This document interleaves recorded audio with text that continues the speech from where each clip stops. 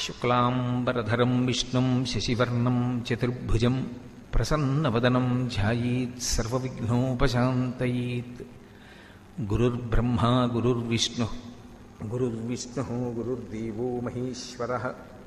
గురుస్సాక్షాత్ పరం బ్రహ్మ తస్మై శ్రీగురవై నమః.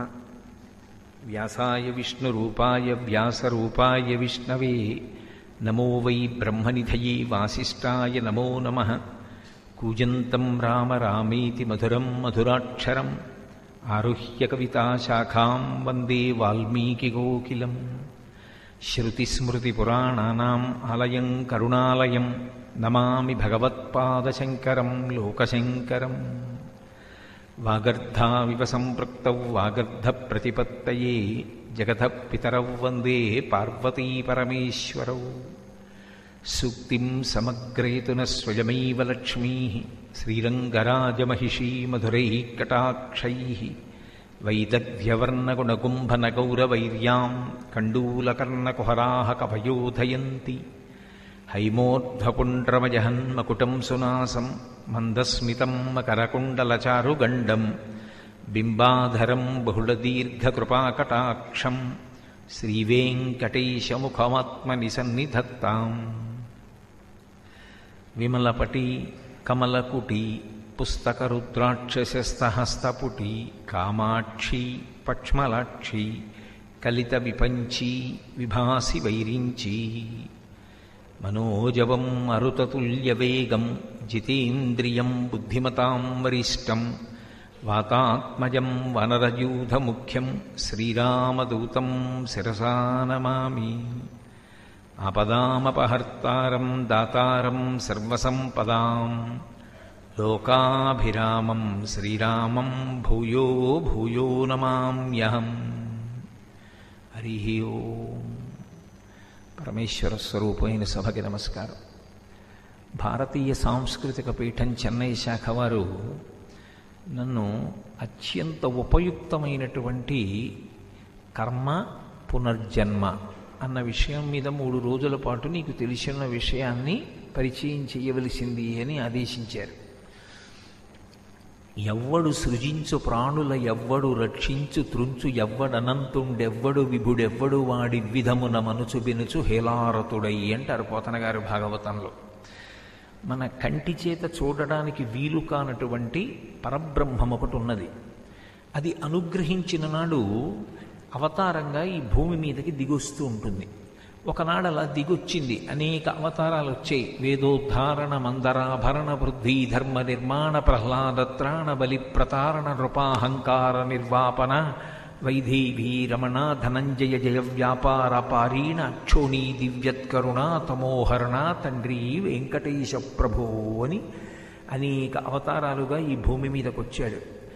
అలా పరమాత్మ దిగి వచ్చిన నాడు మనం మన కంటితో చూడగలిగినటువంటి స్థితిని పొందుతున్నాం. కానీ ఇందుకలడందులేడని సందేహము వలదు చక్రి సర్వోపగతుండెందెందు వెదకి చూచిన అందందే కలడు దానవాగ్రణి వింటే అని ప్రహ్లాదుడు చెప్పినట్టు అంతర్బహిశ్చ తత్సర్వం వ్యాప్య నారాయణ స్థితః. అంతటా నిండి నిబిడీకృతమైనటువంటి ఆ పరబ్రహ్మము ఇందులో ఉన్నాడు అందులో లేడు అని చెప్పడం సాధ్యం కానటువంటి పరమాత్మ. అందుకే శుకబ్రహ్మ భాగవతాన్ని ప్రారంభం చేస్తూ అంటాడు, హరిమయము విశ్వమంతయు హరి విశ్వమయుండు హరిమయము కాని ద్రవ్యము పరమాణువు లేదు వంశ పావన వింటే అంటాడు. నెయ్యి పాల అంతటా వ్యాపించి ఉన్నట్లుగా అంతటా ఉన్నటువంటి పరబ్రహ్మము ఈ లోకములన్నిటినీ కూడా హేళగా సృజిస్తోంది, నిలబెడుతోంది, లయం చేసుకుంటోంది, మళ్ళీ పునః సృష్టి చేస్తోంది. ఆయన చేసినప్పుడు ఆయనేం కష్టపడడు. ఎవ్వడు సృజించు ప్రాణుల ఎవ్వడు రక్షించు త్రుంచు ఎవ్వడనంతుండెవ్వడు విభుడెవ్వడు వాడి విధమున మనుచు బెనుచు హేలారతుడై అని. పరమహేళగా సృష్టి స్థితి లయ అనేటటువంటి 3 కార్యములను పరమాత్మ నిర్వర్తిస్తూ ఉంటాడు. ఈ చేసేటప్పుడు ప్రధానంగా ప్రాణులు 2 రకాలుగా సృజింపబడతాయి. ఒకటి స్థావరములు అని పిలువబడతాయి, రెండవ వాటిని జంగమములు అని పిలుస్తారు. స్థావరములు అంటే వృక్షాదులు, అవి కదలలేవు. ఎక్కడ పుట్టాయో శరీరం విడిచిపెట్టే పర్యంతము అక్కడే ఉంటాయి. ఒక మామిడి చెట్టు ఉందనుకోండి, ఉద్భుతము అంటారు, భూమిని చీల్చుకుని పైకొస్తుంది. ఆ చెట్టు చిన్న చెట్టుగా ఉన్నప్పుడు దాని ఆకులు తినడానికి ఒక మేక ప్రయత్నిస్తోందనుకోండి, తనను తాను రక్షించుకోవడం కోసం ఆ ప్రాంతాన్ని విడిచిపెట్టి వేరొక చోటుకి వెళ్ళిపోలేదు.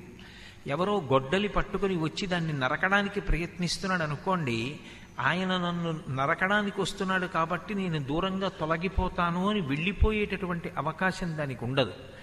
అది ఎక్కడ పుట్టిందో అక్కడే పెరగాలి, ఎక్కడ పెరిగిందో అక్కడే లయమైపోవాలి తప్ప కదలిక లేనటువంటి ప్రాణులు కొన్ని ఉంటాయి. ఆ కదలిక లేకపోవడంలోనే అవి పడేటటువంటి కష్టం అలా ఉంటుంది. స్థావరములు అంటారు వాటిని. రెండవ శ్రేణికి చెందినవి జంగమములు అంటారు. ఇవి కదులుతాయి. ఈ కదిలేటటువంటి ప్రాణులు 3 రకాలుగా సృజింపబడతాయి అని.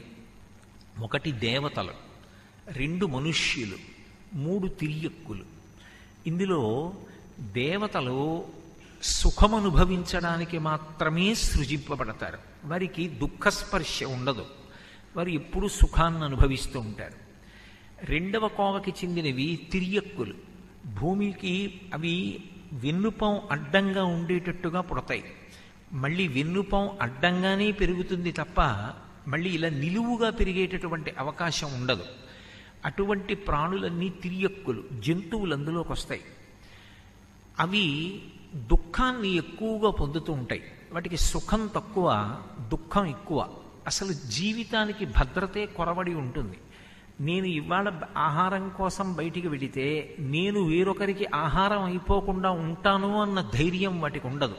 ఒక కోడి ఉందనుకోండి, బయటికి వచ్చి తన కాళ్ళ దగ్గర ఉన్నటువంటి ఆ తుక్కు చిమ్మి అందులో ఉన్నటువంటి క్రిములను తినేటటువంటి ప్రయత్నంలో నిమగ్నమై ఉండగా అది గ్రద్దకి ఆహారం అయిపోతుంది.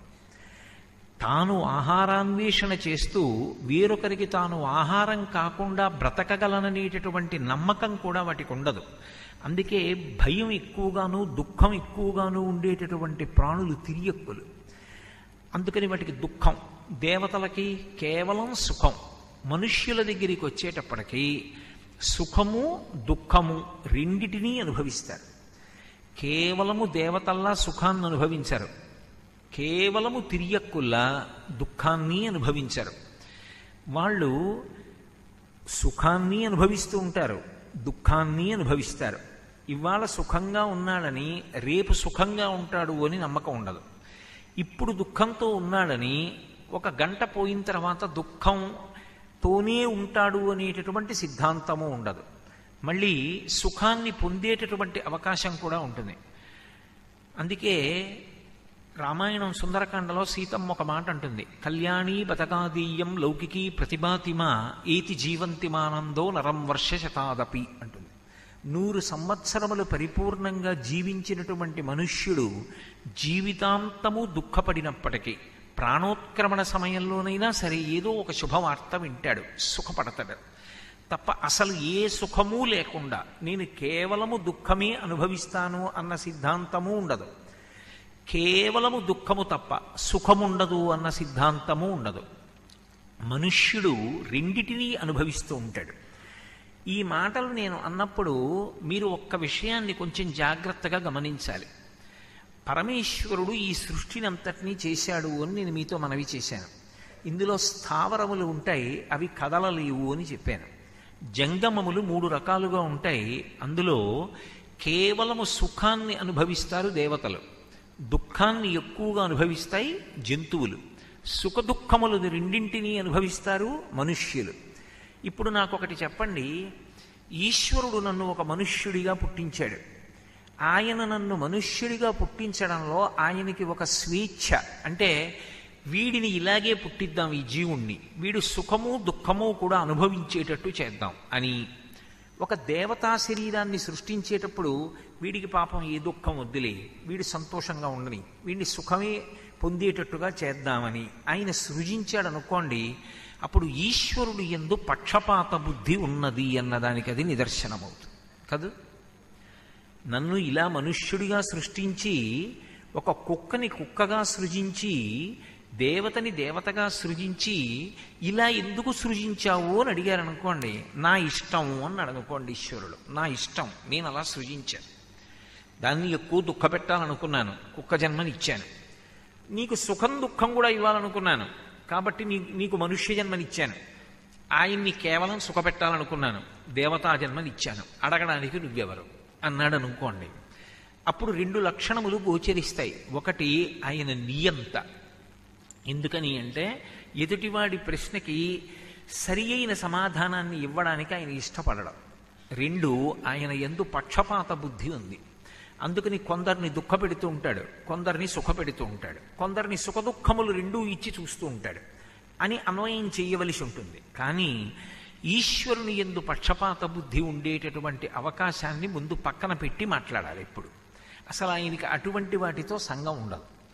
మరి సంఘం లేనప్పుడు నేను మనుష్యుడిగా, వేరొక ప్రాణి కుక్కగా, వేరొకరు దేవతగా ఏ కారణానికి అవ్వవలసి ఉంటుంది అంటే, ఎవరు చేసుకున్నటువంటి కర్మ చేత వారు ఆ శరీరాల్ని పొందుతారు. ఇప్పుడు కర్మ అనేటటువంటిది ఎంత శక్తివంతమైనటువంటి